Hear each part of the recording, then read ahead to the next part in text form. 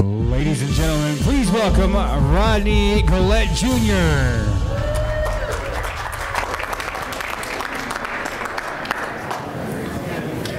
Good afternoon, everybody. Oh, this is a good mic. Where's the clicker? Right there on the podium. On the podium. I'm 1,000 miles from comfort. I have traveled land and sea. And as long as I am with you, there's no place I'd rather be. All right, sound good. Fantastic. Forward.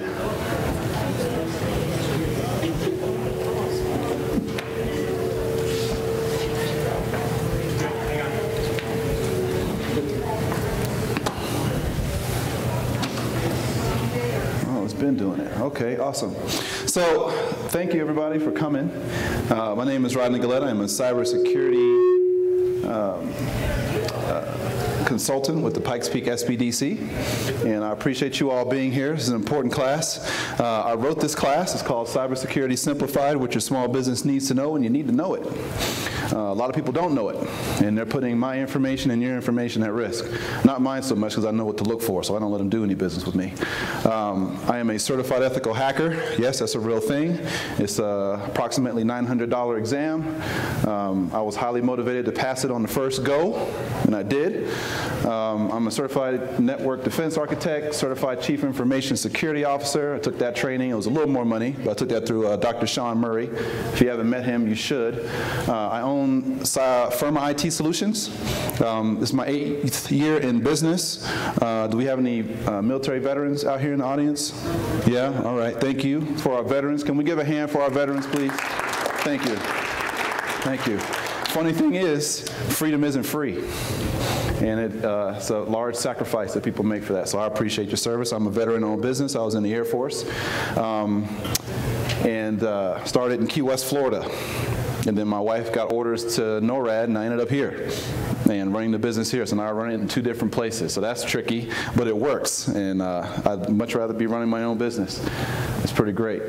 So I have a awesome arrangement with Fox 21 News. Got my man over here, Joshua Crabtree. Say hi, Joshua. Yes, it's my account guy at Fox. Been with him since last March, and it's been awesome. So it's been a great platform for me to be able to get the word out about the threats and how to protect yourself from these really malicious people out there trying to destroy your business and destroy you. So the topics of discussion: what is a hacker? How are they getting in? How do we keep them out? Examples of real-world risks, and questions. So please feel free to stop me at any point in this presentation if you have questions. You don't have to wait until the end of anything. I love to answer them as soon as they pop into your head. So what is a hacker? We have our black hat hacker. So that is a person who has malicious intent, wants to destroy things, steal things, hurt you, hurt your business, put you out of business. They are very skilled in computer technology, usually making them do things that you wouldn't typically use them for in a regular day-to-day sense. A white hat hacker is what I am. So do I know the dark arts of the black hat world? Yes. I study them all the time. But I use my knowledge to help protect you from the bad guys. And because prison is not a very sexy place for me to go. I don't want to go there. There's nothing appealing about prison, so I'd rather use my knowledge for good, not evil. A gray hat is somebody who would be your IT director during the daytime, and then at home, they're stealing credit cards or breaking into businesses. So they're on both sides of the fence on this thing. They're operating on both sides. Your suicide hacker.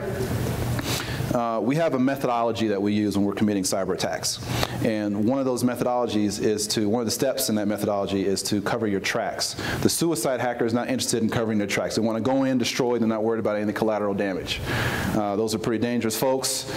Suicide bombers, they all fall on the same thing, suicide hackers. Script kiddie. An example of this is somebody who would, I don't know, you got 2 monitors on your desk and they open up Google and they type, how do I hack Facebook? And then they got Facebook on the other side and they're trying to follow the steps. on what to do. So these people typically don't have the level of training that I have and others in our profession have, but they're still dangerous. You know, you can go on Google and find parts to make bombs from things that you can buy at Lowe's. So you may not have any engineering experience, but you can still find that information to be very dangerous. Cyber terrorists. How many of you remember September 11th? Remember that. So I am not that much concerned about somebody flying commercial aircraft into buildings anymore. It's not what keeps me up at night. What keeps me up at night is waking up in the morning and your USAA accounts, your Wells Fargo accounts, your Bank of America accounts are all zero. And nobody knows where your money went. So I print out my statements every month and I keep them in a file drawer in my desk, just in case. I don't know how that's going to help me if that happens, but that's the type of cyber attack that worries me. I'm sure you've been watching, football or watching your favorite shows on television, and it might be interrupted by, like, I don't know, a brief 5-7 seconds of pornography or something, and it goes back to your regularly scheduled program. And everybody's talking about, oh man, did you see that? That was so crazy. Did you see that thing you saw on TV? It was so crazy. You just saw somebody attempt to test their ability to interrupt your broadcasting. That's what you should have been paying attention to. They're doing things like that with our power grids and everything else and infrastructure. That's a terrorist event on a cyber platform. I had the pleasure of serving this country in that capacity down at Fort Huachuca at Network Enterprise Technology Command in Sierra Vista, Arizona. I got to see the cyber war up close, and it is crazy. We are at war.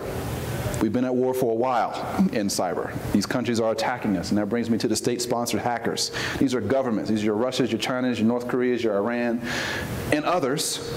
But their governments are paying people with very high-level skill sets. They're training them, and they're telling them, hey, go hack into the United States, go hack into Britain, go hack into our friends.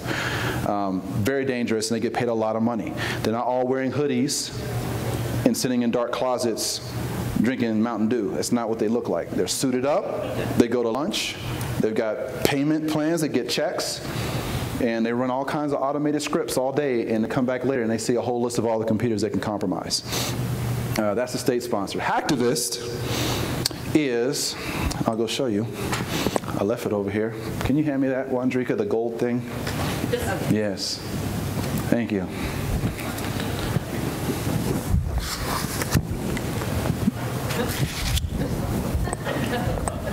So this is an example of a hacktivist.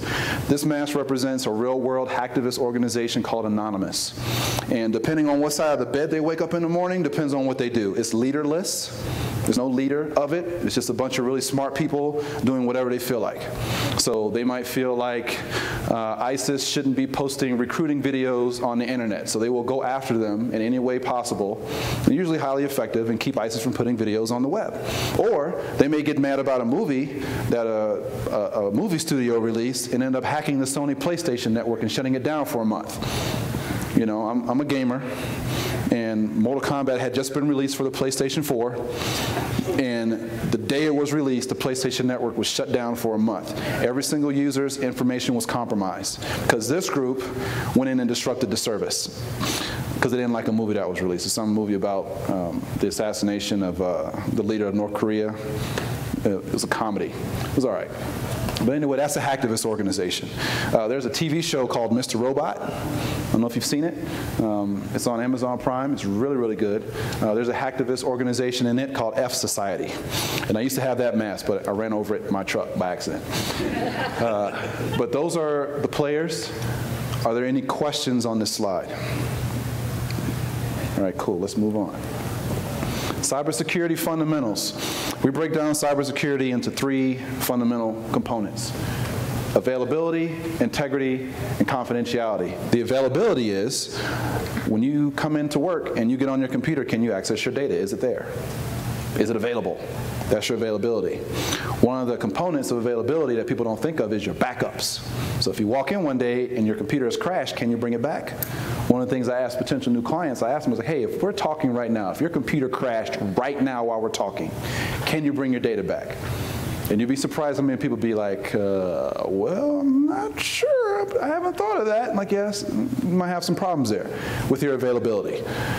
Integrity Is your data changing because you wanted it to change, or somebody unauthorized changed it?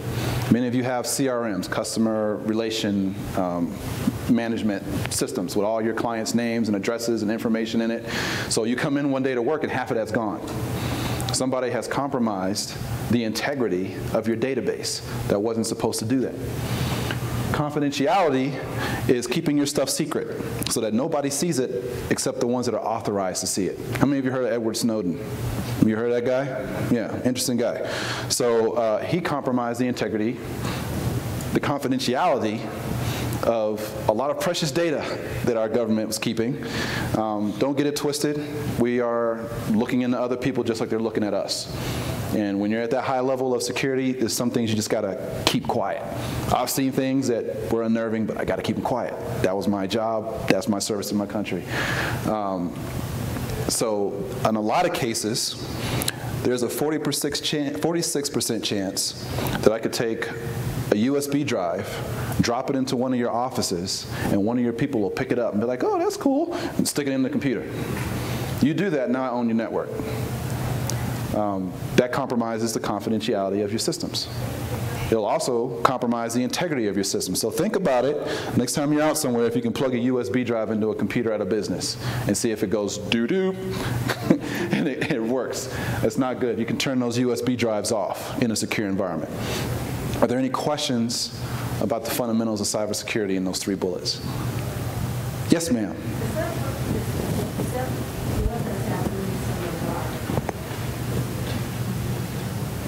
Experian and all that recently. Oh, yeah. Credit cards. Yeah, the integrity and confidentiality of those data, that data has been gone. So she's asking about the credit bureaus that have been breached. Absolutely. OPM, you know, Office of Personnel Management, shoot, I'm in it. Oops, excuse me.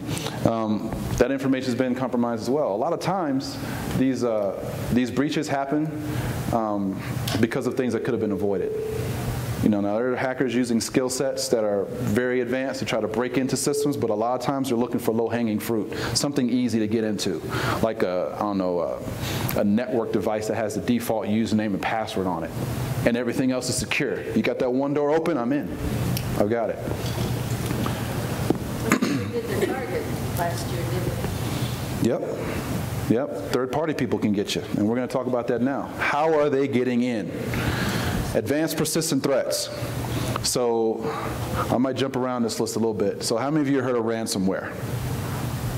Okay, so those of you who haven't heard, it's an ugly thing when you walk into work and you have an FBI logo on your screen saying all your data's locked up and you can't get it back until you pay us X amount of dollars in some anonymous currency exchange. When it first started, you were able to pay with your credit card. But then people got smart and will call the credit card companies and say, hey, I've been frauded out of like $10,000, and they get their money back. It's great. So now you got to send it in Bitcoin or some other anonymous currency exchange. It's really difficult. So that's when you know you've been breached, when you have a ransomware attack, because you can't work. Sometimes these hacker criminals, the criminal ones, will be sitting inside your computer while you're working, and you won't even know they're there. You might notice a little anomaly. Maybe your computer's slow a little bit, or maybe your internet got a little slower. But they want you to keep working so they can keep collecting information from you. How many of you have been on, how many use Facebook? Okay, so let me give you an example of an advanced persistent threat. And I'll be talking about that later in the slides too. So you get a post that says, hey, what was your first car? Put them in the post below. And you've got hundreds of people's real names in their first car. Okay, so I'm going to write that down. And then you get another post that says, hey, what was the first place you went for your anniversary? Put them in the post, put them in the close below. And you got a bunch of people's real names and where they went on their first honeymoon. Now, after a time, I've collected a lot of information on your secret questions to reset your passwords. That's an example of an advanced persistent threat. It's persistent. They're going to keep putting those things out, and people are going to keep biting them and giving them the information. And over time, I have a nice package to compromise you in a very specific way. Botnets. So imagine if I'm able to put some type of computer virus on a bunch of different computers and then link them all together to launch an attack against another place. So in the fall of 2017, we had an incident called the Murai worm, M-U-R-A-I worm. And it affected the Internet of Things, which is like your security cameras, your wireless security cameras, and your smart fridges, smart TVs, and your routers that you've never updated since you purchased them. A virus had been implanted in all those devices. They all got linked together, and they launched an attack against Netflix, Amazon, the Adobe Creative Cloud, and shut them down for a significant amount of time, enough time for it to make national news. That's an example of a botnet causing problems. Cloud computing. Not all clouds are created equal. Sometimes the cloud can get you in trouble. So an example is a company here in Colorado Springs, a law firm. They've got all their data in Dropbox, and they have it linked to 7 computers that don't have any security on them. And there's pop-ups on maybe 1 or 2 of them. If one of those computers gets compromised, I can access that cloud environment and compromise all the rest. That's an example of the cloud environment putting everything else at risk. Insider attacks. With all the technology, we have some really awesome managed service providers in the room. Got SimpleWorks over here. I know Amnet's is going to be hosting. Hey, what's up, Trevor? It's going to be hosting a happy hour later. We have some awesome tech at our disposal to keep hackers out of your systems. But it is as simple as me just picking up the phone and calling you and asking you what your password is. You may laugh, but that's how easy it's getting. Or I'll just send you an email. Goes through all my stuff, and I'll send you an email and say, hey, go to, and this is a real one, so please don't fall for this. And tell your friends about this scam. Do not go to Walgreens and buy a whole bunch of gift cards and scratch off the back and email them to somebody. Nobody's going to ask you to do that. That's ridiculous. But there are people today still doing that because they don't know. So that's how people are getting compromised. A best practice for your business, before you terminate an employee, you need to kill their access to your computer systems first. I know it sucks. To kill them. Yeah, what's that? Sorry, you said you're going to need to kill them. Yeah, right. How about we don't say we did, but I get you. I get you. Yeah, kill their access first before you let them go. Because if you do it the other way around, they still have access to your systems. That's an insider threat right there. Mobile threats. How many of you are connected to the Wi-Fi in this hotel right now? It's okay. So you're going to be a lot smarter when you leave this conference, but there are people that go out and connect to large public wireless networks, and sometimes they're nefarious networks. You go to Starbucks, their Wi-Fi is called Google Starbucks. That's what it's called. But I also have a device in my bag that I can broadcast a wireless network called Google Starbucks. So then when you look at your wireless networks to pick which one to connect to, you'll see 2. So, you know, you got a 50% chance to get the right one. You get the wrong one, you connect it to me. So what do? I clone a bunch of the most popular websites. I will clone the USAA page.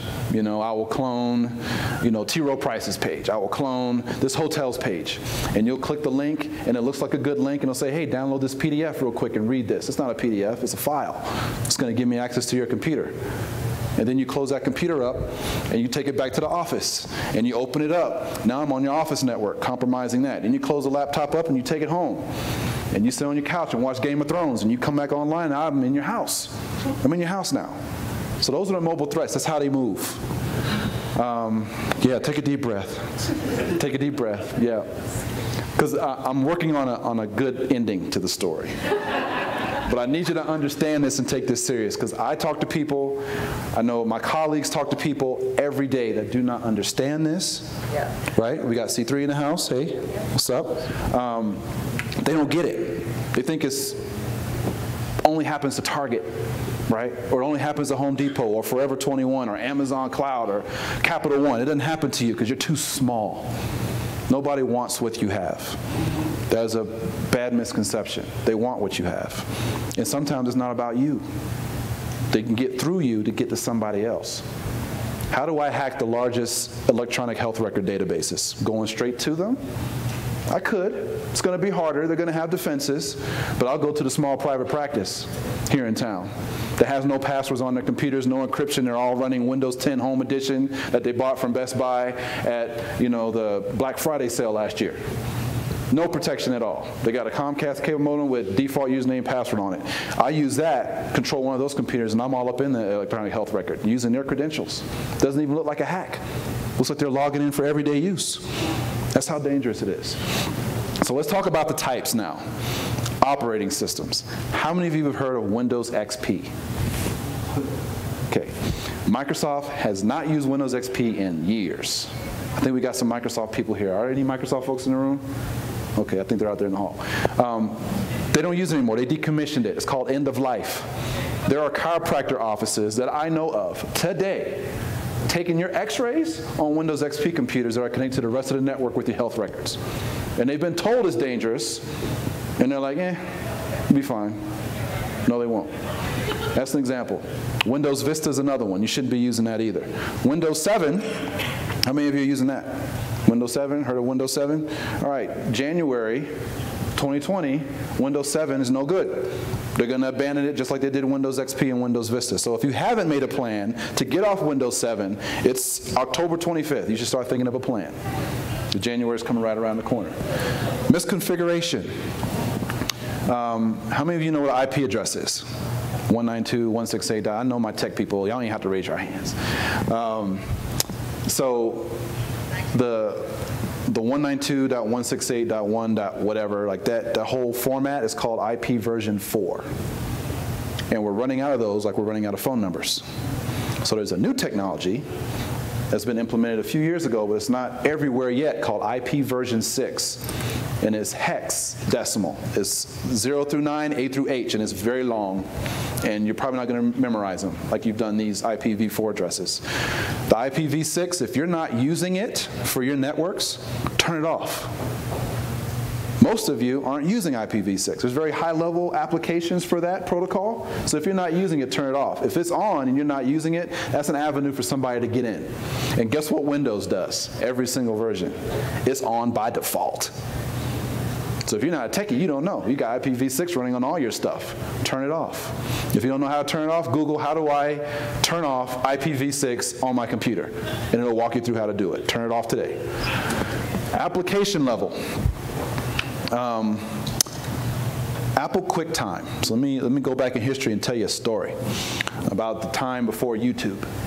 So you were only able to watch movie trailers, and I love movie trailers, on the Apple iTunes, the Apple website. They had a website for trailers, the Apple trailer site.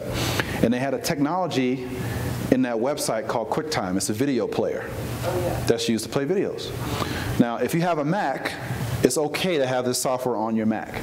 It's okay.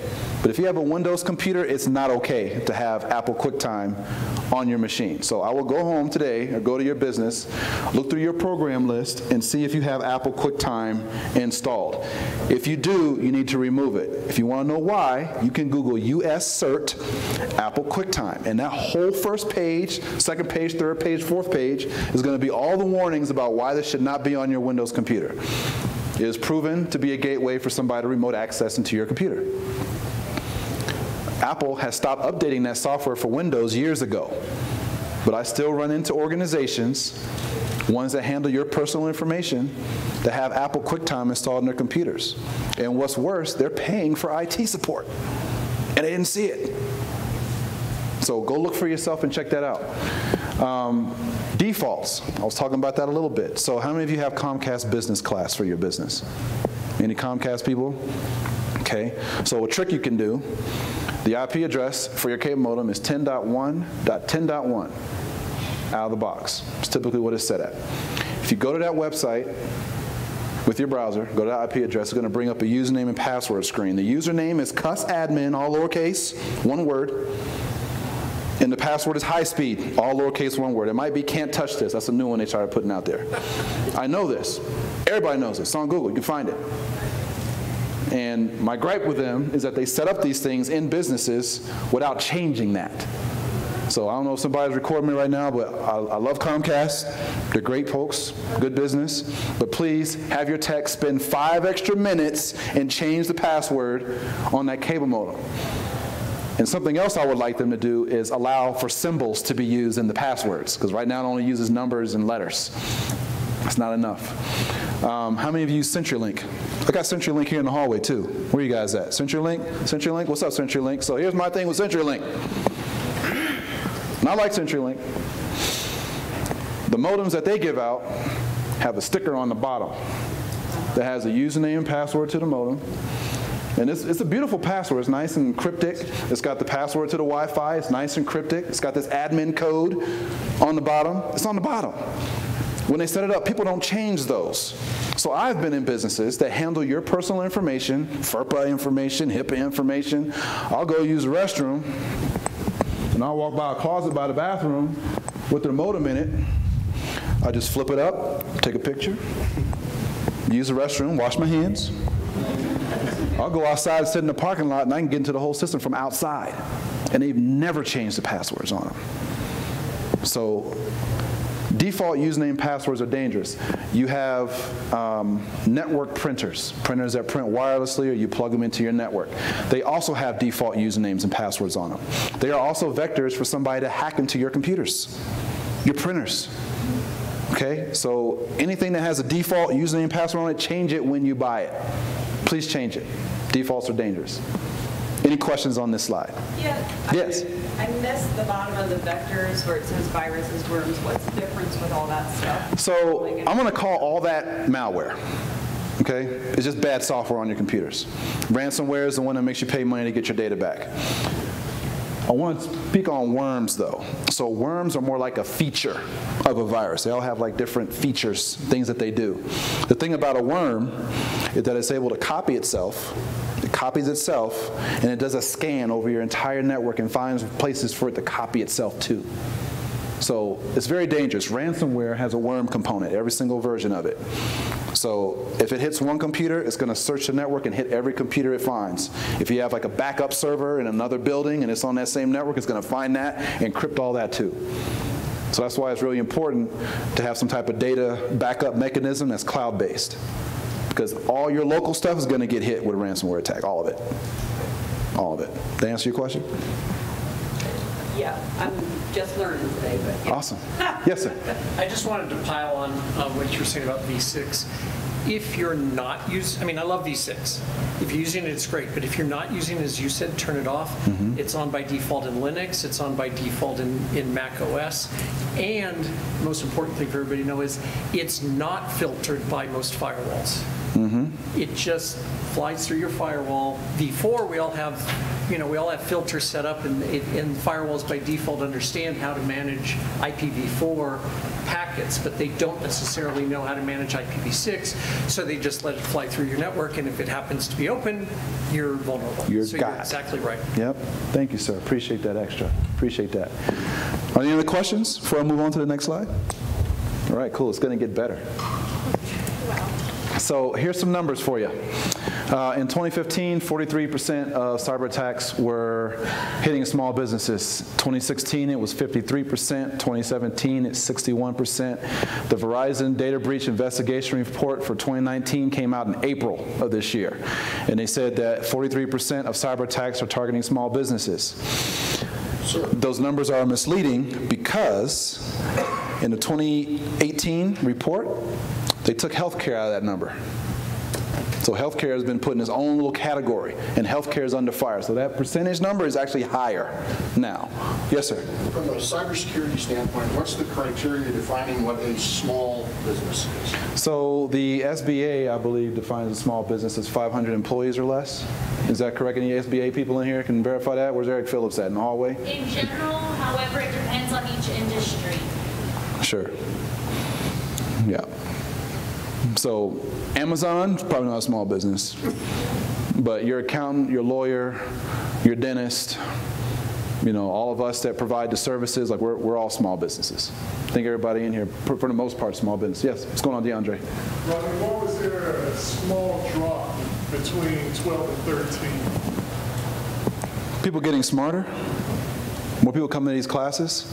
I think one of the biggest things on that graph is the big jump from 2011 to 2012. Outside of my tech people, anybody know why that jump was there? So that's when ransomware reared its ugly head to the world. Started seeing a whole lot of that. You had a question back there, brother? Huh? No? Oh, okay. So those are the numbers. Here's the facts. 43% of cyber attacks target small businesses. Only 14% of small businesses rate their ability to mitigate cyber risks, vulnerabilities, and attacks as highly effective. Only 14% of businesses think they're doing what they need to do to take care of their data. 14%. 60% of small companies go out of business within 6 months of a cyber attack. And it ain't just a cyber attack that does it. I was having a consult. Tammy, we're talking back there earlier. So one of the things that hurts people is your clients are going to sue you. Because when you get breached, you're going to be asked a lot of questions. And one of the questions they're going to ask you is, what were you doing to keep this from happening? And if your response is, well, I had my office manager managing our IT security, is your office manager trained in any of this? No. Okay. Or I had my mother's brother, sister, cousin, boyfriend doing our IT for the hookup. Or we had the son of a board member taking care of our IT for the hookup for free, so we don't have to pay for it. That's a problem. And the court of public opinion is going to crucify you for that. There's a little thing called Colorado House Bill 1128. If you haven't read it, you should. There's a booth out there that has it printed out on their table. That's Colorado's data privacy law. Every state has different ones. That's ours, 1128. So check it out. You have an obligation to let the state know that you have been breached or may have been breached within 30 days. If you don't do it, there are going to be problems with that too. Depending on what industry you're in, you have regulatory authorities that also may impose fines for your negligence. One of the most ones that people know of is HIPAA, for all you medical industry folks. I have seen medical industry companies here in town that are at level 4. So there's levels of HIPAA violations. Level 4 is like $50,000 per record in prison time for willful neglect of your data. So after I come and do a cyber assessment on your business, and I tell you you have all these problems, and you ignore what I wrote you, and you get breached, that's a level 4, buddy. That's willful neglect. You willfully chose not to do anything about it. And I know a whole bunch of willfully neglectful companies out here in Colorado Springs. A whole bunch. They'd rather not pay. They'd rather hope that it's going to be okay. And I'm going to tell you about hope in a minute. 48% of data security breaches are caused by acts of malicious intent. Human error or system failure account for the rest. That's real stuff. The big numbers, 1 in 10 URLs, that's your website addresses, are malicious. It's not always going to, download, the latest movie that's still in theaters. You'll get hit with that, but that's not always the place where you get it. It's not always about looking at adult content online. You'll get hit with that, but there's other places you're doing innocuous web browsing, you're just doing your job. One of those websites has something nasty on the back end, you'll get a pop-up with a siren going off saying your computer's been infected, call Microsoft right away, 1-866 something. Microsoft will never have an error on your computer with a phone number, ever. Ever. They don't do that. And Microsoft will never call you on the phone to tell you that your computer's messed up. An unsolicited phone call from somebody telling you your computer's messed up and need access to your machine right away is bad. If you want to have fun with them, please go ahead and do that. I do that every time they call me. They're like, yeah, open up your browser. Like, well, I typed it in, but it says recycle bin. Like, no, don't go to recycle bin. Go to Internet Explorer and type in this website. I just make them real pissed off. I make them really mad. But that's keeping them on the phone, keeping them calling one of y'all, and it might get you. And it might get your parents or somebody else. But I do have a good time with them. Website attacks are up 56%. People are attacking websites. There are people that tell me, Rodney, how many of you have been to websites and you've seen that little lock in the corner? Okay, that lock is important. That means there's something called an SSL certificate encrypting that website's content. So it's protecting you, looking at the site, and it's protecting the site from you. If you go to a website and they don't have that lock, especially if it's like a tax firm or medical organization, you should have them call the SBDC and talk to a cybersecurity consultant. Appreciate that. Your community would appreciate that. People say, Rodney, we don't have any information that's important on our website, so we don't need the SSL certificate. We just got display information. That's all we got. And that's how those customers sound in my head.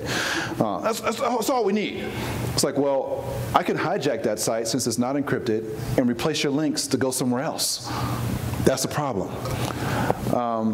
Average 4,800 websites per month compromised by form jacking. Rodney, what in the world is form jacking? You've been to the websites that have like the contact us forms on them. So if that website's not secured, when you type in that information and you hit submit, a third party is intercepting that information before it gets to where it goes, if it gets to where it's supposed to go. That's form jacking, and it's going up a lot. 48% of malicious email attacks use Microsoft Office documents. I've been to businesses that are using like Microsoft Office 97. I don't even know how to get it to work. Like, it's so old. Microsoft Office 2010, I think, is the oldest supported version that they have right now. Am I right with my MSP folks in here? Office 2010. I wouldn't be using Office 2010. They've got more recent stuff. You should use that because they are able to send viruses through those documents. Now, if you are technical and you want to show yourself something cool, take the last Microsoft Word document, has the DOCX at the end of it, and take the DOCX off and type zip. And let it change it to a zip file and then open it and see, like, every Word document is like a mini website. All of those Office documents are like mini websites. So I can actually put a malicious document in there, hide it, and then change it back to docx and then send it. And your firewall won't see it. None of your security will see it, but you'll know because I told you, hey, there's a little secret document embedded in this Word document. It'll be a blank document, but there's files in there. And some of those files execute as soon as you open the document. That's how those hacks are happening. Ransomware is up 12% for business, down 20% overall. They're changing their focus. They're coming after small businesses. They're coming after medical, especially all the people that have like personal information that they transmit and deal with on a daily basis. It's very dangerous ransomware. You don't want to get it, and it's avoidable. You don't have to get it. You don't have to get it. PowerShell scripted attacks up 1,000%. Now, PowerShell. I don't know how many of you have been using computers for a while, but there was this thing called DOS back in the day. It was a black screen, white text, and you typed and did everything with command line. So a version of that is still available in Windows, but they have moved to an even more powerful platform called PowerShell. You can run your whole Windows environment with this, with just command line. You don't even need the mouse or anything anymore. So these aren't programs, these are lines of code. And all of your computers that are running Windows have PowerShell in them. So if that code is executed, it's not going to see a file get executed. It's not looking for a virus file. It's a piece of code that got executed. And it's going to run something on your computer. It's going to turn it into some kind of compromised device to either hurt you or somebody else. Yes, ma'am. It seems like in the last 6 months maybe, when I have been on the internet, certain links, they just don't respond. Or they are delayed. And I just thought maybe my computer is really that slow now, but it just seems odd that in the last 6 months or maybe a year, I don't know. But it just, there's more times when I have clicked on a live link and nothing is happening. So I don't know all the software that you have on your computer. Excuse me, but there are defense mechanisms being put in place. Windows Defender is like the free security software that comes on Windows computers, but those links get scanned when you click on them. Make sure that nothing's bad behind them, because sometimes those websites that are hosting those links, they're not secure. So somebody may have gone in and changed that link to something bad that's trying to get you ransomware. So you're clicking it. It's like, why can't I go get tickets at the Cheyenne Mountain Zoo? Why isn't it working? Why isn't it working? Because it's a ransomware link and it's trying to be stopped. Yeah. It's a good thing. It's possible, yes. Rodney? Yes. I'll pay more attention. Just to, again, about V6, full disclosure, I actually helped design V6, but if you turn it off, wow, that's impressive. The best reason to turn off V6 is it will speed up your computer. Do it for no other reason. I mean, security is great. If you turn off IPv6, it means that it will not try to connect to an IPv6 address first or try to look it up. It will just use IPv4. So your computer, if for no other reason, go home and do it, and you'll have a faster computer. It's awesome, man. I'm glad you're here. Thank you. Did I answer your question? Yeah. Awesome. Any other questions on this slide before I continue? Yes. Is there any common symptoms that we're seeing from the PowerShell attacks? Your computer may get slow. Should be tracking that. If your mouse isn't fluidly going across your screen when you move it, it's like gets stuck and then goes. Take a look at your task manager and see if there's something running. So it's pulling other programs to run in the background? It could. Malware? It could reach out to, we call them command and control servers. These are like the hackers, like repository for like bad things, all things bad. So it'll reach out to that and start downloading stuff into your computer. Or it starts sending stuff out of your computer, like whatever you're looking at on your screen, your keystrokes, or just sending all your data that you're saving, just sending it out every day or in real time. It's hard to see, but the thing is, let me go ahead and set this expectation. Nothing's 100% secure, nothing. But what we're trying to do is keep you from being low-hanging fruit, because that's what the hackers really want to get to. The easy ones, man, there's a lot of them. I know a lot of them by name. Can't tell you who they are. I avoid them. But there's a lot of them down here. They go after these ones first. The ones that are up here, you know, we got to decide if we want to go hit those bigger targets. But there's enough easy ones to just have a field day with it. So I don't want you to be the easy pickings. Any questions before I pass on to the next slide? Yes, ma'am. You know, when you set your computer to respond to the updates that are coming in, and, you know, they recommend that you do it automatically, and so you don't know when they're updating. Are you recommending that we set that to say, oh, yeah, because I get flash updates once a week. Flash updates? I think it's Flash. Okay, so that makes sense. So Flash is an Adobe systems technology, and every time there's an update to it, that old version has been hacked some kind of way, and it's usually really bad. So, well, if you don't need it, you can uninstall it. Okay, but seriously, I have never set my computer to automatically update. Are you recommending that we don't? Depends on what the updates are. So your Windows updates, set those to automatic, but go check them once a week, though. I get those all the time as well. I'm thinking it's that big breach a couple of years ago when they just had to go way back into something. I can't remember what happened. Seems like I get Windows updates all the time now. You should get Windows updates all the time. There's hacks happening all the time. So every time there's like a breach or some kind of vulnerability, Microsoft's going to release a patch. Okay. And they'll keep releasing patches. And I'm going to talk about updates and stuff in a later slide, but check your updates once a week at least. Even if it's set to automatic, check it, because if it messes up during the updates, it might stop updating. And it won't start again until you go in and manually tell it to retry and do the updates again. I've had that issue before, yeah. Awesome. So, this is a picture of a business in Colorado Springs. And it is a dental office that's been here for a long time.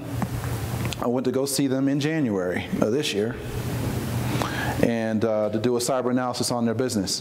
For those of you that got good eyes or glasses or whatever, can anybody tell me what's wrong with this picture? I went to go see them in January 2019 to do an inspection. Updates were installed in 2017. The updates were last installed January 25th, 2017. So I tell this doctor, it's like, sir, you understand that there's been a lot of cyber attacks between that date and now. He's like, yeah.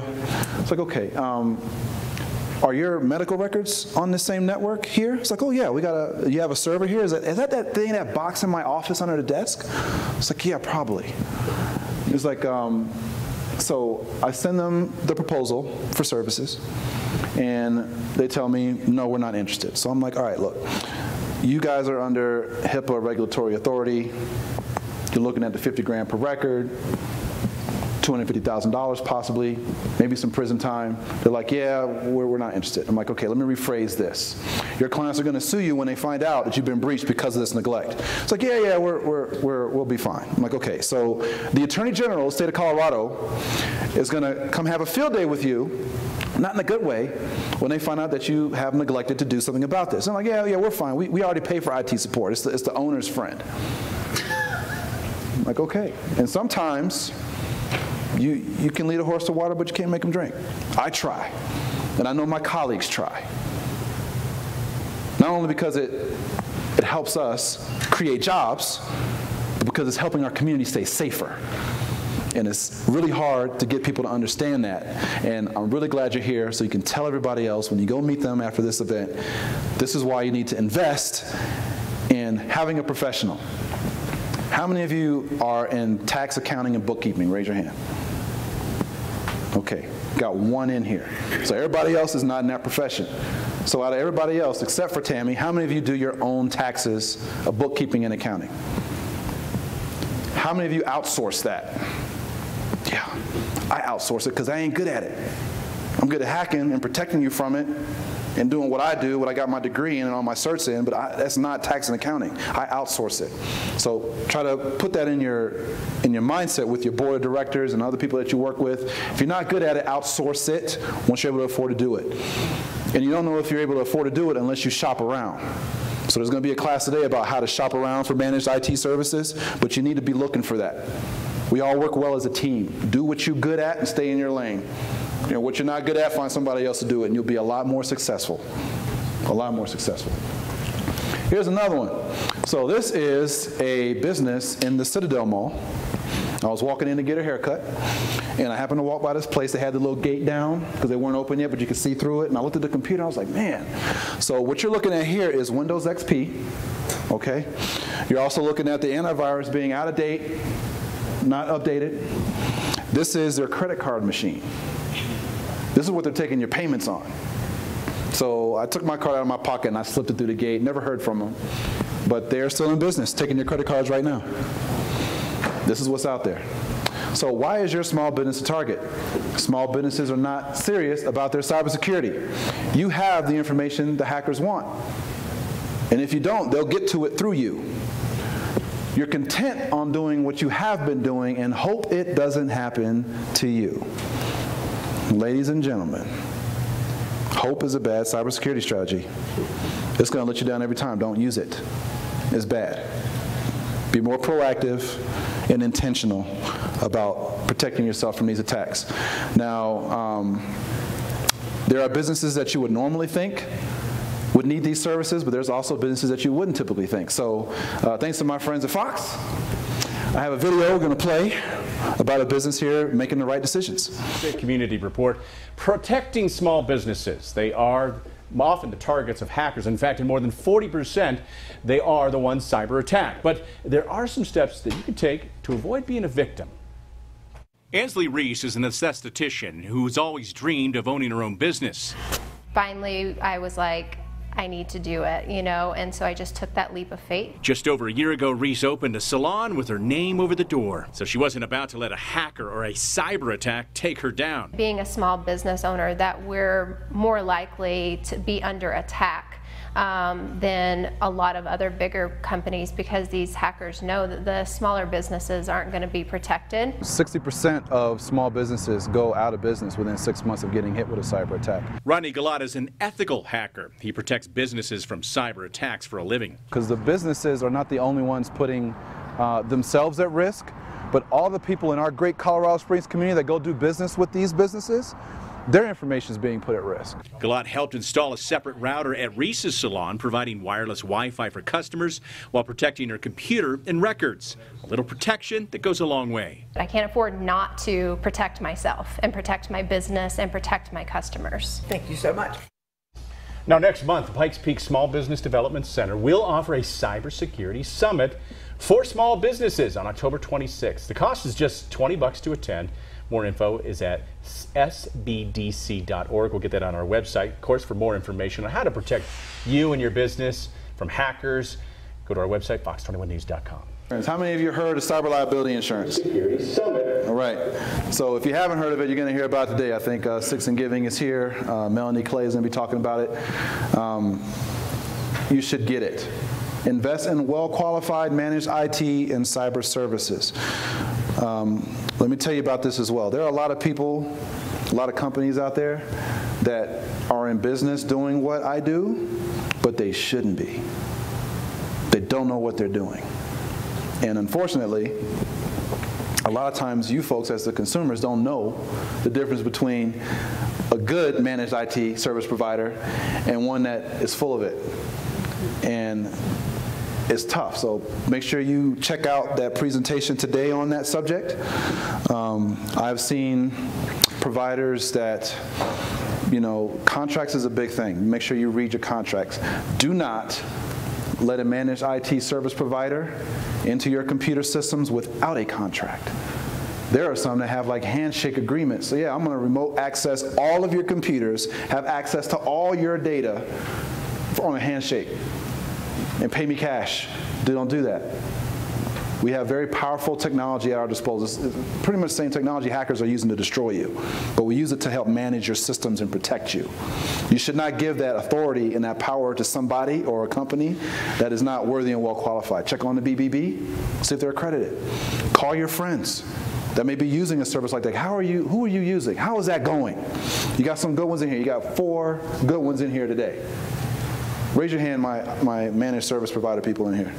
So they're in here. Come talk to them. Education, you're here doing it. Knowledge is power. Hashtag that and share it everywhere you can. Knowledge is power. That's the #1 defense, in my opinion, my professional opinion, against a cyber threat, is having knowledge about it and how to protect yourself from it. And speak with an expert. Call and get a consult with us. Where's the rest of my cyber team for SBDC? We're here for free to talk to you. You call us outside of this, it's going to cost you a little bit per hour. But, you know, here, it's free. Take advantage of that. So passwords. That one at the top there, is that a good password or a bad password? What do you think? Good, bad, don't know, not worry about it? I would classify this as a bad one. I'm not impressed with this one. So passphrases are good for your passwords. So you want to say, I love the SBDC and Rodney's presentation was dope. Type that with the punctuation, put the period at the end, capitalize the first letter of my name. That's a good password. It's good. It's a passphrase. It's a sentence. No dictionary words by themselves, not even in different languages. Don't do that, and I'll tell you why later. No words turned into symbols. Don't do that. We'll tell you why later. Change your passwords every 90 days. If you want to change it every 60 days or 30 days, that's great, but every 90 days should be your standard. And I'm going to tell you why in a minute. Multi-factor authentication. How many of you know what multi-factor authentication is? Show of hands. Okay, great. So most websites you go to ask you for a username and password. It's typical. It's what you know. There's another factor authentication called what you have. I have an Apple iPhone X. So when I go to my GoDaddy account and I type in my username and password, it sends me a code to my phone. I have to put the code in. That's something I have. That's the second factor of authentication. You should at least have those 2 on every online account that you have, all of them. Because somebody's going to compromise your username and password by itself, but it's not as likely that they'll have your phone to get that code. There's a third factor authentication, which is called something that you are. That's your biometrics. I can look at my phone and it unlocks because it recognizes my face. Your speech patterns, your retina scans, thumbprints, all that is something that you are. The cadence that you use when you walk, that's identifiable. Everybody has a different walk. The way you type, it's identifiable with everybody. And there's technology out there to be able to know who you are based on those things. It's coming. We're in 2019 now. It's coming, folks. So any online account that you have needs to have multi-factor authentication turned on. Every online account that you have needs to have a different password. Every single one. Lie on your secret questions. Me and Tammy were talking about this in our consulting session. I was telling you about the Facebook questions for the advanced persistent threat. I'll find those things out about you for your secret questions. I'll find out what your dog's name is, because if you didn't post about it online, somebody else did. I'll find out. I'll take my time and find out. Use a long string of like letters, numbers, symbols as the answers to your secret questions. How do you remember? How do you remember? What a natural, organic question. You use a password safe program. Something like LastPass.com. LastPass.com. That's what I use. I love it. There's others.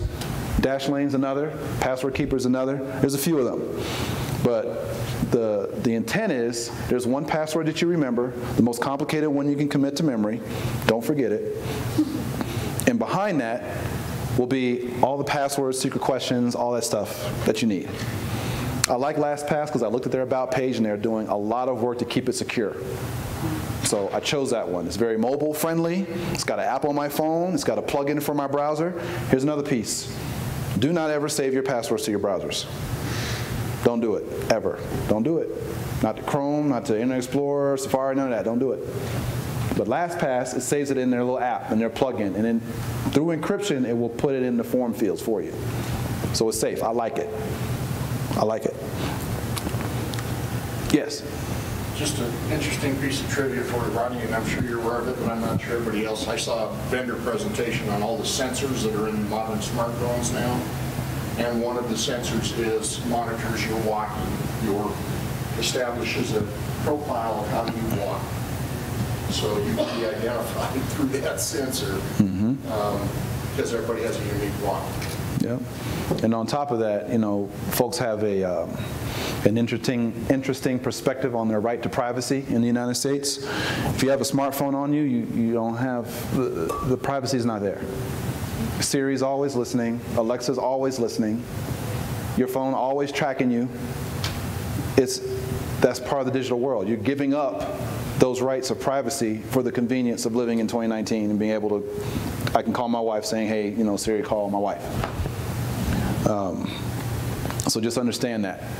You don't have to put everything out there, though. Everything, all my young people in school, everything ain't got to go on social media, okay? Everything ain't got to go on there. And nothing is private on social media. Nothing's private anywhere you post online. It's all open. It's all open. So just keep that with you. I think a lot of you guys are thinking that it's private and nobody's going to see it. They see all of it. Yes, ma'am. LastPass is a password keeper program. And make sure you turn on two-factor authentication when you set it up. So it sends a code to your device so you can get into your passwords. Go to the website lastpass.com. I never trusted those people. Well, you know, my friend Dr. Eric Huffman has a PhD in psychology, but he studies the effect of psychology and cyber attacks together and why people fall for those kind of attacks. So the trust thing is something he's probably going to talk about. Like, we're defaulted to trust people. So there are a lot of bad people out there that take advantage and exploit the fact that we trust right out of the gate. So it's okay to have a heightened sense of things and not trust everything, especially in an online environment, because it's different. It's not natural for us to engage in that electrical environment. But he'll explain that later. It's an awesome topic. Yes? I just wanted to say I've used LastPass for 10 years, and I have about 250 passwords I'm in charge of, and it's the only way I could do it. And you can pay for it, or they'll give you a free one to try. For whatever that's worth, I've used them for 10 years, and they've been amazing. Awesome. Thank you for that. Kept me organized. Yep. I love it too. I love it too. Rodney, what were you talking about? I was going to talk about. Dr. Eric Huffman. He has a lunchtime. Yes. Yeah, he's awesome. He just did a TED Talk, so you can look that up online too. It's awesome. So firmware. Every network device you have, every online connected device you have has firmware in it. This is software that is embedded into the hardware of all your devices. So your smart TVs that run Netflix and Amazon Prime and all that, it has firmware. If you haven't updated the software on your TV, you should do it today. You should check that firmware once a month. Unless you have a smartphone, your iPhones will tell you have a firmware update. Your Android phones will tell you have a firmware update. Hey, system update, please install now. If you're a gamer like myself, I can't go online and play Mortal Kombat 11 until I put the latest update, firmware update, on my PlayStation 4. I can't play Call of Duty and Destiny 2 until I do the firmware update on my Xbox. If you have a Nest thermostat or Ring doorbell or system like that, it does automatic updates. But for the most part, no other device will do an automatic firmware update for you. If you have a Microsoft Surface system, the Windows updates have firmware updates built in. But that's the only device that'll do that. All the rest of them, you have to go out and find those firmware updates. Those routers that you have in your house that you went and bought from Best Buy and Office Max, and you set them up real quick, and it's like, all right, I got Wi-Fi, it's great. I can get it upstairs, downstairs, I can stream my stuff, and you've never updated the firmware on it since you bought it, they're vulnerable to cyber attacks. Matter of fact, our friends, the Russians, they put, yeah, sure. They launched a cyber attack on routers that had not had the firmware updated since they've been purchased. And we're going to play that video right now. The FBI is pleading with Americans to reboot their routers. They're asking anyone with a home or small business internet router to turn them on and then back off again to temporarily stop the spread of malware linked to Russia. But as a local expert tells us, that may not be enough. You've heard about Russian hackers for more than a year now, but this one affects your personal devices. It affects routers that have not been touched since they've been purchased. Rodney Gullatte owns a cybersecurity company in Colorado Springs and is an ethical hacker. He says this malicious software dubbed VPN filter could be destructive. All the information on your network is readable to the attacker, so they're able to capture all the information for every device that's connected to your router, both wired and wireless. And they can take their time and, decrypt and disassemble the information and find out personal information about you, websites you visit, passwords you put into your websites to go into them. All that information is up at risk. According to the feds, this virus operates under the guidance of Russia's military intelligence agency. It can stop your router from working and give hackers vital information. Gullatte says updating the firmware on your router is really important. Check the internet. It'll check the server for whatever manufacturer got. So it'll check Netgear servers. It'll check Linksys servers for the latest firmware update, and then it'll download it itself and install it. And it only takes like 2-3 minutes. Save you a world of hurt. And it is estimated that more than 500,000 routers in at least 54 countries have already been compromised. Now, Gullatte is recommending you reset all passwords every 90 days anyway to get out in front of any hackers or suspicious activity and avoid being a victim. So for more information about being cyber safe, protecting you and your family, just head to our website at Fox 21. Could you elaborate on the difference between business grade networking gear versus what you buy at Best Buy? Sure. So for those of you that are investing in services that folks in my profession and my colleagues provide, we likely won't be going to Best Buy or Office Max to buy your equipment. So you have consumer grade products and you have enterprise grade business class products. So I only operate in the business class side of the house. And I'm going to talk about antivirus and all that in the same form. But in regards to these routers, the enterprise grade products may have automatic update systems built into them. If you are investing in an IT service provider, we're going to go in and make sure that that firmware gets updated all the time. Those devices, at least once a month, you can Google your make and model of your router and be like, how do I update the firmware? It'll walk you through. You can probably find a YouTube video on how to go in, log in, and find out how to update the firmware on it. You need to do it and check it once a month because it's not doing it on its own. And it's super dangerous. Your network devices, your printers, are another thing. So your printers have firmware in them. When that menu that you press to do your scan to your computer and all that stuff, all that, there's software in that printer. If I go to the IP address of that printer, it brings up a website. And I can go in and update the firmware through that website. Because if you don't, there are cyber attacks that can be launched through your printers. One of them is called Devil's Ivy. Yeah, it's an awesome name. But it's a nasty infection that can come through your printers. And it affects your security cameras if you have them connected to the same network. It's crazy. So update your TVs. Don't keep your smart TVs on the same network as the rest of your business computers. You should separate all that. I've seen a lot of instances where I walk into businesses and everything's on the network together. All the same. And it should be segmented. And we as professionals know how to segment it. Feel free to go on Google and try to figure out how to segment it yourself. But again, you outsource to a professional so you can save time and spend more time doing what you're good at and making money. Any questions on this firmware slide? Update your firmware. Wireless networks. So I told you about the Google Starbucks thing. So I had somebody find me online and call me out of Texas. And they're like, Rodney, I found you online, and I've been going to this Starbucks to work for years, and I've never had a problem. And today I went in and got on the wireless network, and they asked me for a username and password, and I kept typing in a username and password, like all the ones I could think of, and it wouldn't let me on the Wi-Fi. It's like, you've been compromised. So let me tell you something about the Starbucks Wi-Fi. It doesn't ask you for a username and password. It asks you to accept the user agreement and hit accept, and it lets you online. So somebody was able to set up a fake wireless network, copy that same Starbucks little splash screen that comes up and put a username and password box in it. The guy didn't know. He just kept typing the wrong stuff in. Just kept typing it in, typing it in, typing it in. That's how they get you. That's why they're dangerous. So one of the things me and Tammy were talking about in our consult, when she travels, she uses her phone as a hotspot. Right. Do that. Do that whenever possible. Many cellular carriers have a device called, for Verizon, I'm a Verizon customer, so they call it a jetpack. But it's like a little device, it's not your phone, that you can hook up multiple wireless devices to and create a little network and take it with you wherever you go. It's pocket size. It's awesome.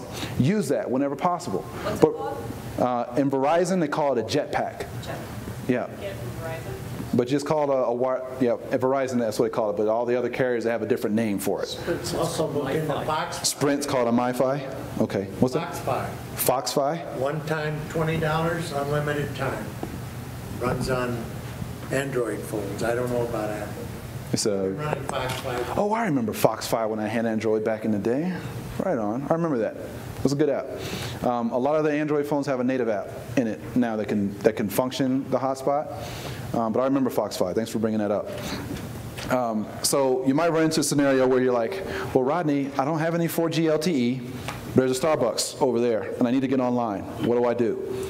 You need to have what's called a VPN. It's called a virtual private network. And in my professional opinion, there's a right and a wrong way to go about dealing with that. So they have services that you can pay for that provide VPN services. So the VPN will encrypt the connection from your computer to wherever that VPN server sits. So if you're on somebody's public Wi-Fi, once you connect to the public Wi-Fi, engage your VPN, and then all your traffic will be encrypted through that public Wi-Fi. So if anybody's eavesdropping, which a lot of people do on public Wi-Fis, because they're not set up correctly, they won't be able to see your information, right? But the endpoint of that VPN connection may be able to see your information. So there's some untrustworthiness going on with some of those providers of VPN. So I'm a huge fan of creating your own VPN. Make your own, so you know where it's at and you can trust it. So I will give you a device later where you can inexpensively have a VPN server for yourself, for your business. It's inexpensive, it's great. Poorly configured guest networks. So you're familiar with guest wireless networks. It's for your guests. And it's usually, as far as people think of it, they don't see it any different than any other wireless network except it has guest on it. There's a way it's supposed to be set up. So once I connect to a guest wireless network and somebody else connects to the same guest wireless network, we shouldn't be able to see each other. It shouldn't be like your local area network at your business where all your computers can see each other and share data. Guest networks aren't supposed to be set up that way. But there are guest networks that are set up that way. I went and did a cyber analysis for a business here in the Springs, and I hopped on their guest network. And I was able to see their server with all their data. I was able to see the server that controls all their logins and usernames and passwords. I was able to see all of it from their guest. So their wireless network guy was sitting next to me. He ended up running to the bathroom real quick after I exposed that. And then the wireless turned off magically. So, I mean, at least he did something. Yes, sir. How much weight do you put into those programs? I have two, one called Radio Silence and one called Little Snitch. And they tell me everybody that's knocking at the door. And then I think I'm letting in the ones that I shouldn't be letting in. But do you put a lot of weight into those third-party apps that... I don't. Okay. There's a lot of native technology in enterprise wireless network setups that I can control who gets in and who doesn't. And there's several ways to get into that. And that's a technical thing, and I'm happy to do a consult with you and talk about those things. Yes, sir. Just so that everybody knows, that everyone here is completely unencrypted, and I'm watching everyone's traffic right now. Sure. Yeah. Wireshark. Yep. So we've got some, so, you know, when you have highly technical people in the room, if you ever go to a hacker conference because you're curious, like turn off your Bluetooth and turn off all your wireless stuff.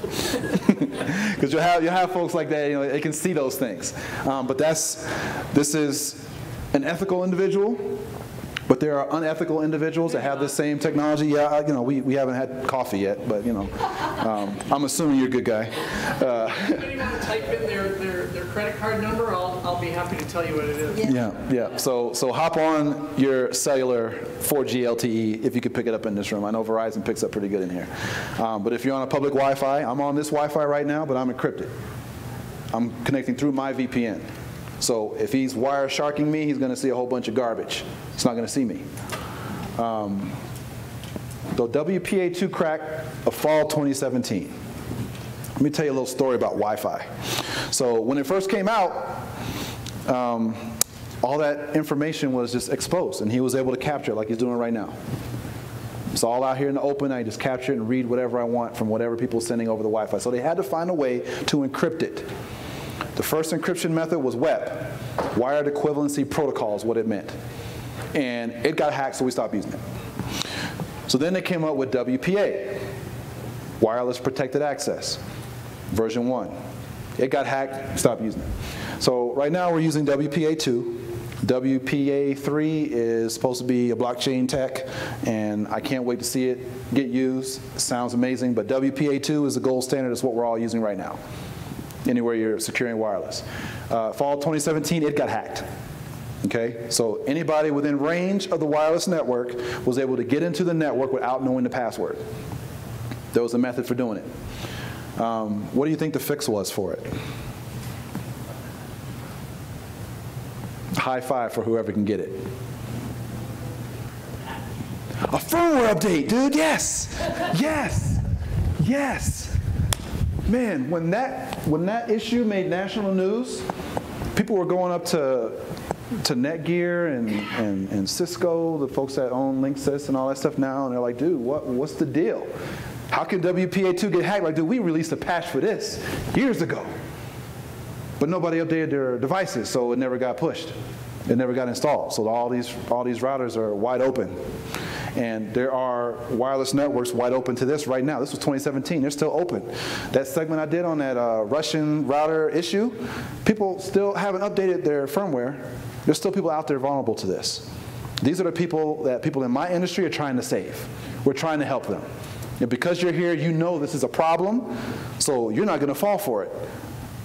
Go tell your people and folks that you work with the same thing, and they don't fall for it. Yes, ma'am. Well, so it doesn't say anything that WPA2 is bad.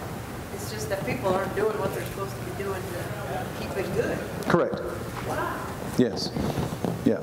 Yeah. A lot of this stuff can be avoided if you're vigilant with it. But if you're not, if you're just, you're a dentist, you're good at, doing root canals and dentistry. You're not worried about encryption and updating firmware. You just want to come in, your computer works, and you're good. I went to a dentist office last year. Every single computer was Windows XP. All of them. All of them. And her husband was doing the IT. He works for like a defense firm or something. He's like, yeah, he's good enough. He can come do my stuff. I'm like, that's not what he does. All IT is not the same. Okay, an SEO professional that does websites is not cybersecurity like I do it. It's not the same. Freeze your credit. I have the honor to have been debt-free for like 2 years now. Debt-free, dude. Done with debt. It's a slave to the lender, like all that. It's an evil thing. It's a whole construct keeping you in debt. I was mad with that last iPhone update, 13. When it came with a credit card app. It's like, dang, man, you putting debt in my phone now? Really? Really? I don't do debt. Equifax has a service where they will monitor your stuff for you. They got breached not too long ago.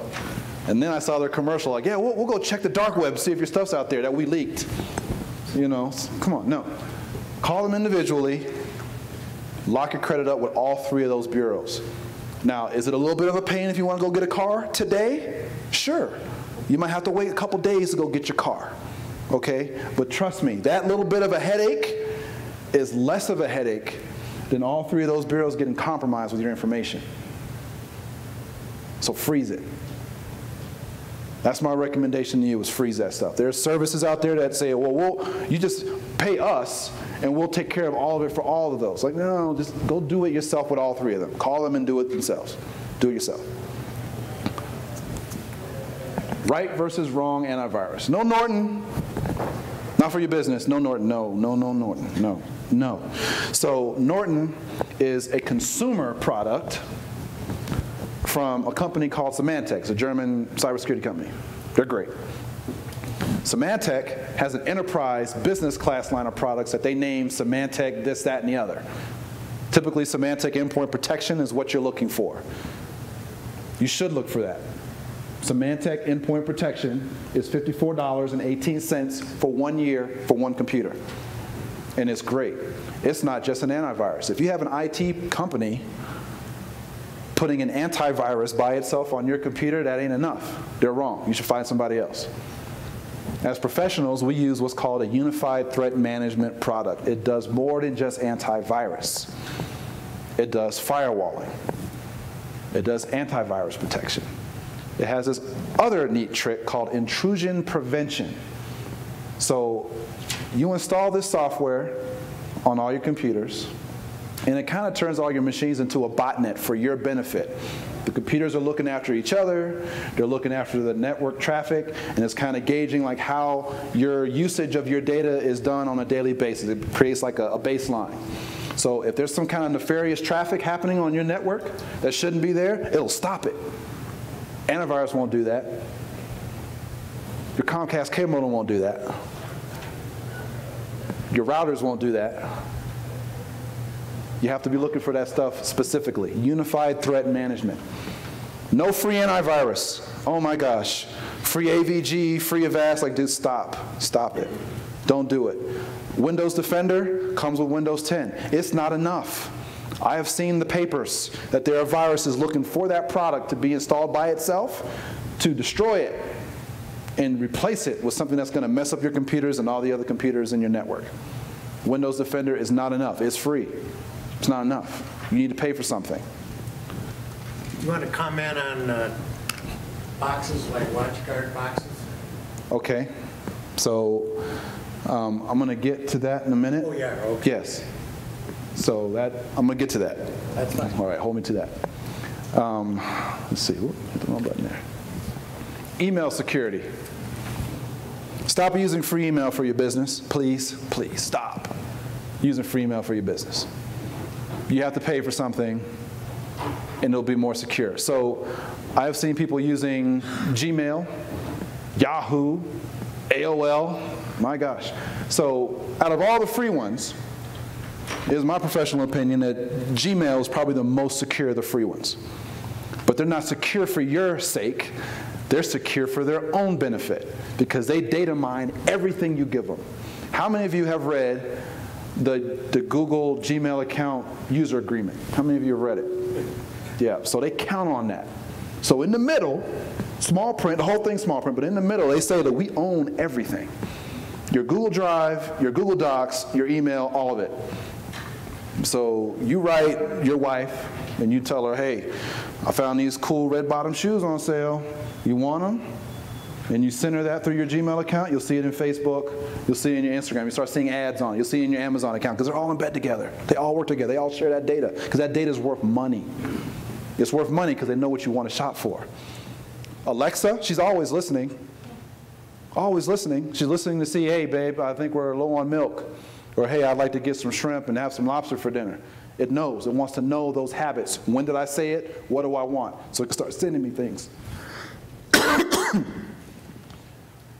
Hillary Clinton's email got hacked. Did anybody know that?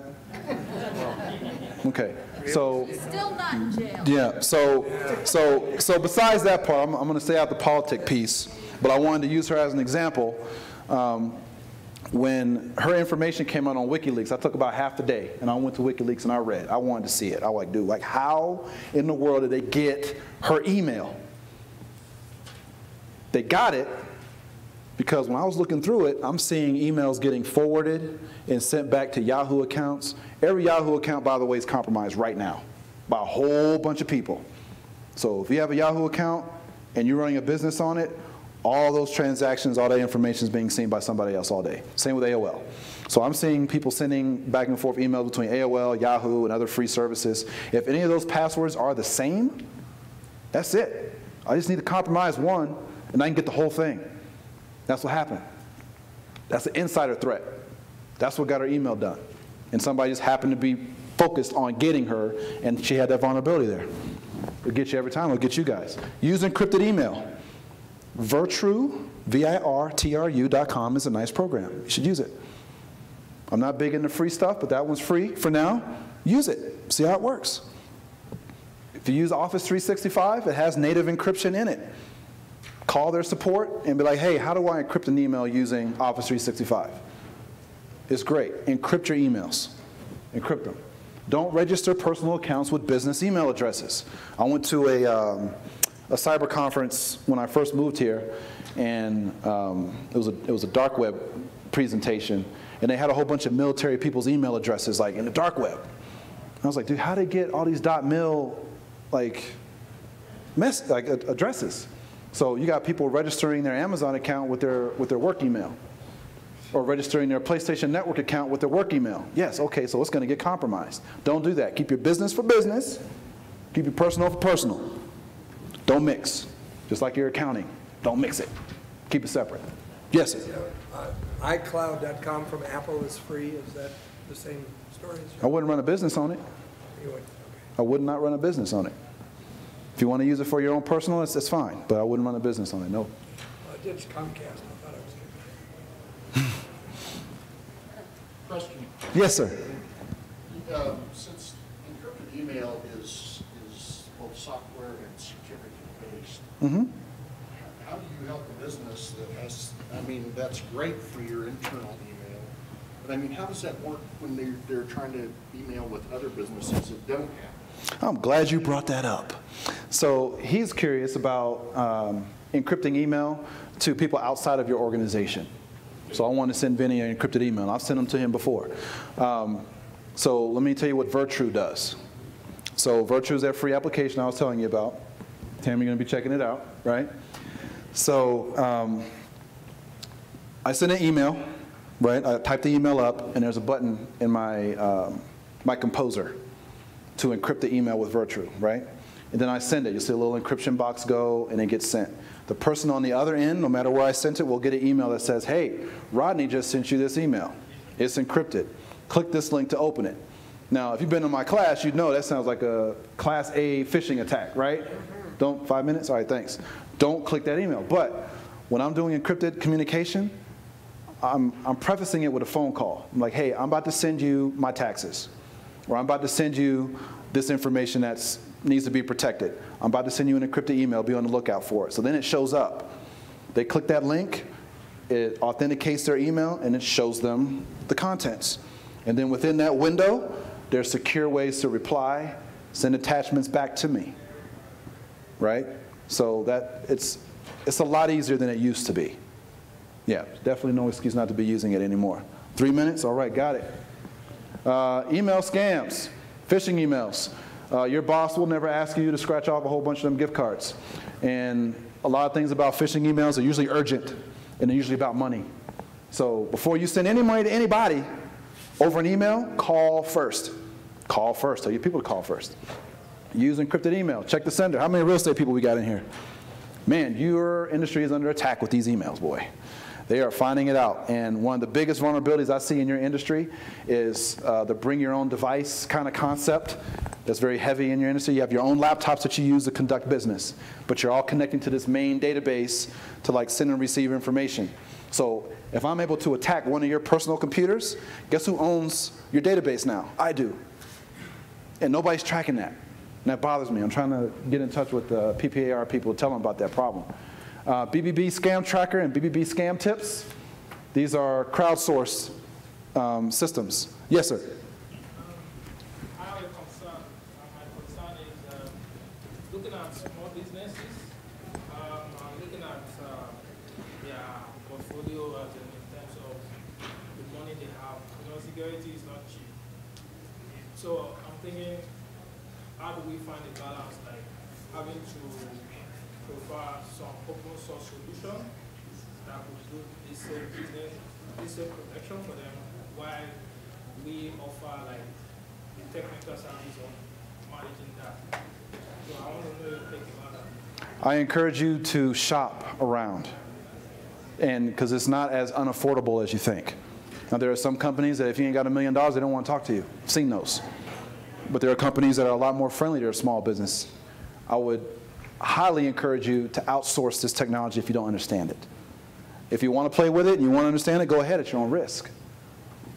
But you know, at the end of the day, you want to save money and protect your data so you don't get messed up. So this is a 3-hour class.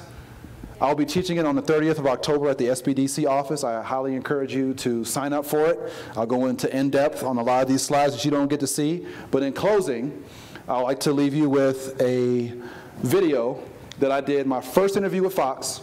They asked me, Rodney, can you do a magic trick? I was like, what do you mean? It's like, well, it's TV. We need something that we can see. I was like, well, maybe I can hack one of your company computers. So they were like, well, it's only a 5-minute segment. And I was like, that's going to be plenty of time. Many ways that small business owners can protect their information, but often these precautions are not taken, and that's where a lot of hackers jump in and try and steal your information. And here to tell you how to avoid a cyber attack is Rodney from Firma IT Solutions. Thank you for joining us this morning. Hey, thank you for having me. Of course. So just start off, can you just tell us a little bit about some of the vulnerabilities that are out there? Oh, there's a lot of vulnerabilities out there. Our small business community is pretty naked for the most part as far as protecting themselves adequately from cyber attack. Bad password usage, no backups, no encryption on their computer systems. The sky's the limit on it. Free antivirus, using free email services to conduct business. Right. It all puts not just the business at risk, but our community and consumers at risk as well. So what can small businesses do to become more secure? Well, you know, passwords is a big thing. There's a lot of different things they can do. You know, all your passwords should be different for every online account that you have. Really? Bronco 7 is not a good password. Probably not. Yeah, not very good at all. Back up your data. There's a lot of education opportunities out there for people to learn how to better protect their businesses from cyber attack. The Pikes Peak SBDC does a lot of classes. The Better Business Bureau does classes. Pikes Peak Community College is doing classes. There's a lot of places doing classes. So there's no excuse. There's no excuse. There's no excuse for you to be getting cyber attacked. All right, so, and you're actually going to show us how easy it really is to be hacked. Yes, yes. So this is a machine from you guys. Okay. Got my magic disc here. It's got a sad face on it. Yeah. You don't want this to happen. Nope, you don't. So there's quite a few vulnerabilities that are present on this machine that allow me to be able to break in.